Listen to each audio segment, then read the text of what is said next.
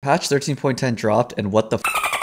It was the biggest patch of the season as it introduced and reworked a lot of items, and there are a lot of broken things right now. I like the idea of all of the item changes, but Riot did a horrible job at balancing the numbers for them. A lot of the damage items are overtuned, and those that can utilize them are currently meta. For the support class, that would be enchanters. Echoes of Helia being very strong and core support items becoming cheaper have made enchanters OP again. Naturally, if enchanters are meta, hook champs are going to be strong as well because they counter them. Mages have become a lot worse because their items are still the same price, so they fall behind in item spikes. And then most engaged supports are weaker as well because they get outskilled by enchanters and can't survive all of the new damage in the game. Patch 13.10 evolved the old enchanter meta of stat checking the enemy with heals and shields to stat checking the enemy with heals, shields, and damage. RIP Moonstone, by the way, that item sucks now. With that brief meta rundown, here's my 13.10 support solo queue tier list. I'm only going to cover champions A and above, starting with Alistar. Alistar has good matchups against a lot of the meta supports and overcomes the issue of being too squishy with his ult. In this damage heavy meta, he can soak up a lot and provide lots of guaranteed CC, which can make it very hard for assassins to pick people.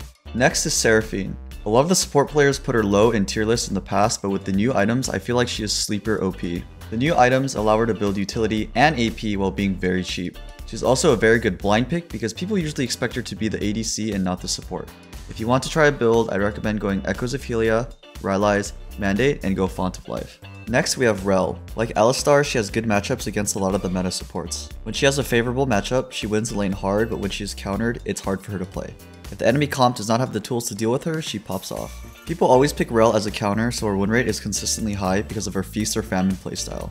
Next we have our beloved Amumu. He has a lot going for him this patch. Enchanters are meta, so he's a natural counter.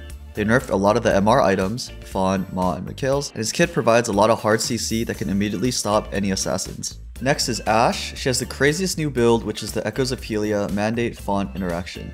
Ashe does really well into enchanters, and I'd probably move her up higher if it wasn't for assassin meta. She has decent CC, but her lack of mobility makes it hard to play when everyone is flying around one-shotting people. Next is Sona. If enchanters are strong, Sona will always be strong. She is the hardest scaling enchanter, and the new items being cheaper allows her to scale faster. If you can handshake lane and go neutral as Sona, you will most likely win the game because of how strong she gets. Next is Nami, who probably benefited the most from Mandate moving to a legendary. She fits perfectly in this damage meta because of her damage amplification and CC in her kit. She also utilizes the new items very well. Echoes of Helia and Mandate are insane on her. Next is one of my favorites, Senna. If enchanters are meta, she will also be meta because she counters a lot of them in lane. Unlike most supports, she has the ability to solo carry and not rely on her team. I also think that because oracles got nerfed, Senna indirectly becomes better because she can build Umbral. Next is Pyke. He is a natural enchanter counter, and because it's damage meta, Pyke pops off. All the damage makes it easy for him to get resets.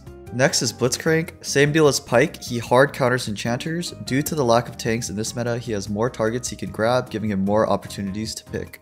Starting off S, we have Annie. She's pretty strong in general right now, and you see her a lot in the mid lane, making her a good flex pick. Since items are cheaper, she's able to hit her power spikes a lot faster, and her point and click CC can lock down any assassins. With the combination of Shirelia's and the low cooldown of her E, she enables carries very well. Annie also does a lot of damage, so she has a lot going for her.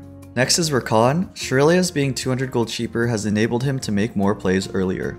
He differentiates himself from the other melee engage supports in that he can outmaneuver his enemies, evading the damage problem. He thrives in the assassin meta because his kit allows him to play off the high mobility of his teammates. In second place, we have Janna. If assassins are meta, there will always be a place for Janna. She is the best support at peeling off enemies and utilizes the items very well. I'd recommend either going Echoes of Helia or Shirelia's on her. Finally, the highest tier support is Milio. He is the best enchanter because the power creep in his design is just too OP. The way they designed his W to be a non-ultimate ability that is an AoE heal that ticks breaks the balance for a lot of the enchanter items. Items that provide buffs through heals and shields, so Shirelia's, Ardent, and Staff, were made to be balanced and designed for champions with non-ticking AoE heals and shields. Just to show you how insane the value gets, Milio's W lasts for 6 seconds and ticks every 0.25 seconds, so in theory, a teammate can proc Ardent 24 times in one W if they auto every tick. If you potentially get that for the entire team, you would get 96 procs of Ardent. For Staff, you could potentially provide 120 to 180 AP and 80 ability haste for your team for 24 seconds. Those are just the item buffs alone. Those allies would also get the extended auto range and the bonus burn from his passive. And that's just the W. He also has 2 more procs for his shield and another AoE heal from his ult. And that is why Milio is the best support in the game. That concludes my list. I'm pretty sure next patch there will be a lot of nerfs because the current game is broken.